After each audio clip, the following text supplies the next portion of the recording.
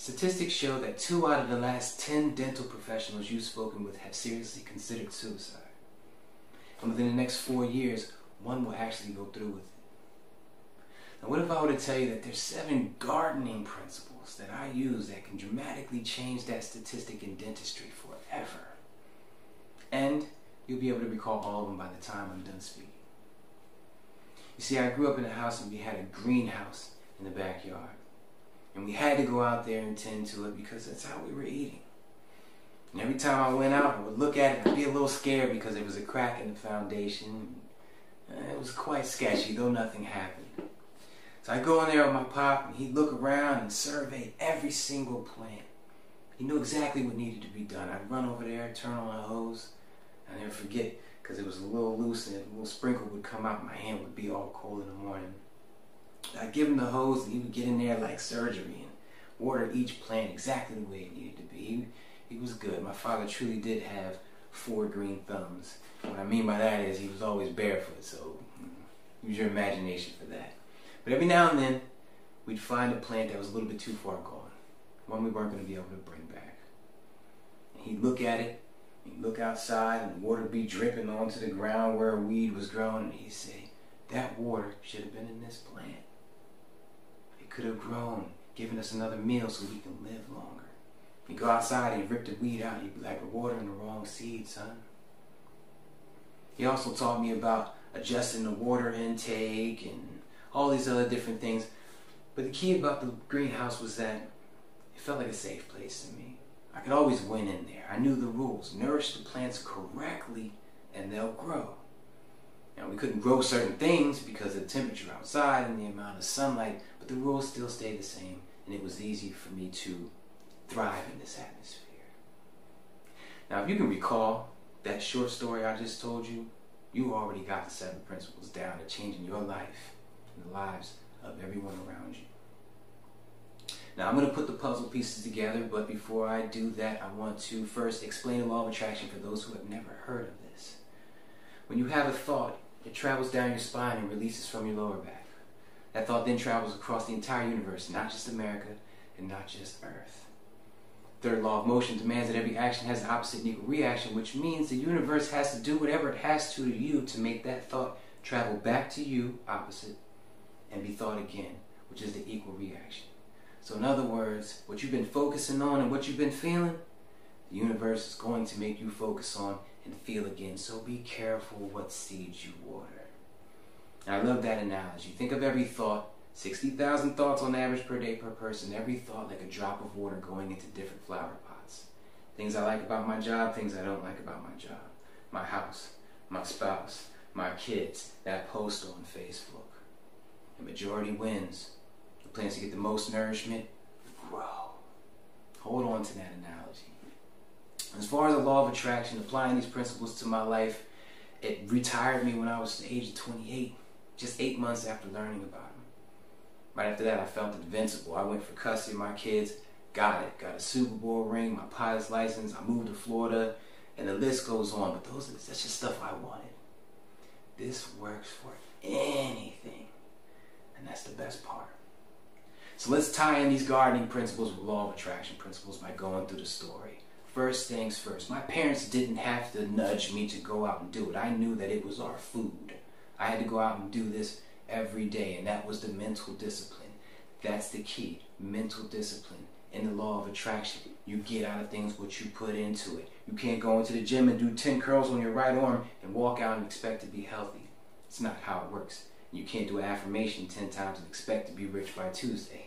That's just not how it works. You're going to have to set alarms, you have to do your mental exercises, you're going to have to commit yourself. The next part of the story, I'm staring at this shaky building with a cracked foundation. That's it. Every thought has a foundation, like a building. And you can paint the walls, pretty colors, you can put pictures up, but if the foundation is cracked, the building is crap. And if your thought foundation is, I'm broke until next Thursday, every thought you have has that foundation. So work on your thought foundations. The next step, I'm committing.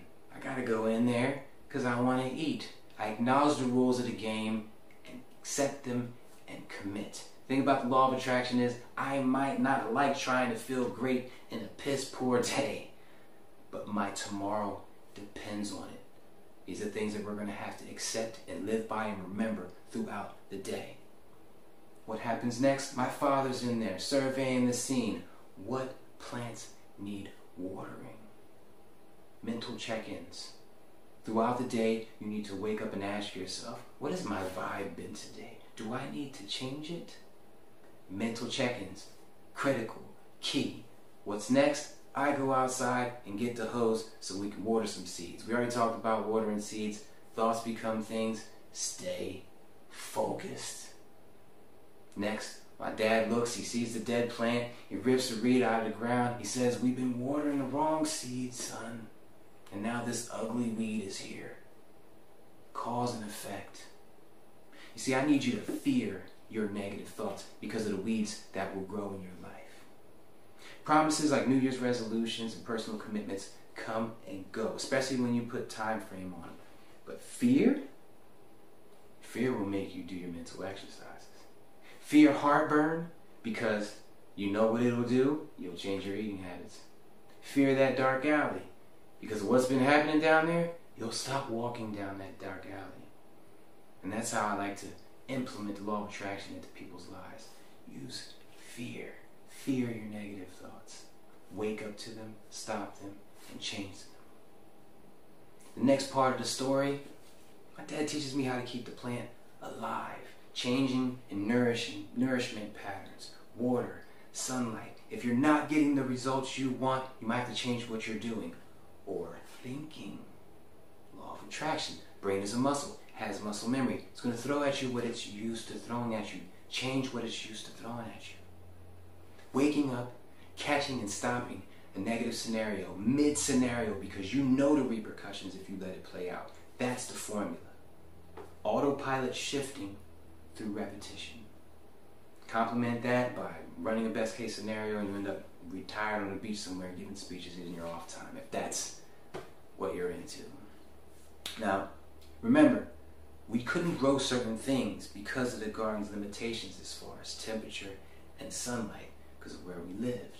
That represents life's obstacles. Unfortunately, there's several obstacles with the law of attraction that are going to stand in your way all the time. The ego is one of them. I'm not talking about conceited or arrogance. I'm talking about that voice that says you can't, you won't, how dare you dream big. We got some ways to get through that. The other obstacle I want to talk about is basically like this. Controlling one's thoughts is the hardest occupation a man can have according to both science and religion. But it yields the greatest reward, the ability to create your future. Some people want McDonald's, some people want Burger King. Everyone wants the ability to create their future. Now, I believe this could change the dental world tremendously for good. And it would be my honor to bring the full presentation in all its glory with all its mental exercises and practices to stages and offices near you. Now, speaking of offices, imagine an office where everyone on here is on this page. Sounds like a thriving office to me. Now, picture an office where they're not. Let's make change. See better, be better. Thank you.